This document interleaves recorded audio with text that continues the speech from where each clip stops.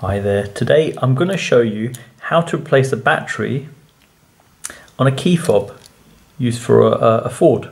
So this particular key fob is used on a Ford Focus and it's a variant which obviously the key flips out,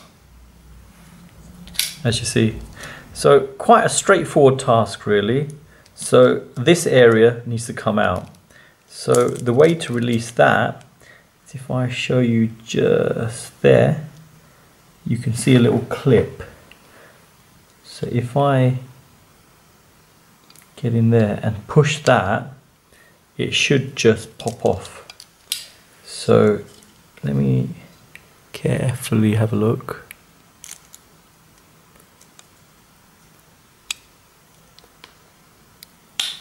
There you go. It's just popped open. There's a lid that's come off. Very straightforward. Obviously take your battery, pop it out,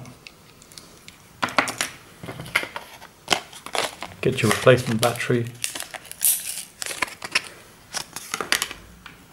which is obviously a 2032. Yeah, so it's a Duracell I've got here.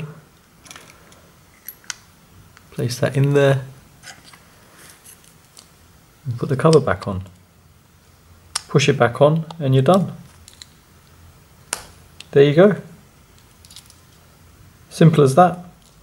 Thanks for viewing. Hope it's helped anyone planning to do a similar sort of thing. Obviously much cheaper to do it yourself than going to Ford to get it done.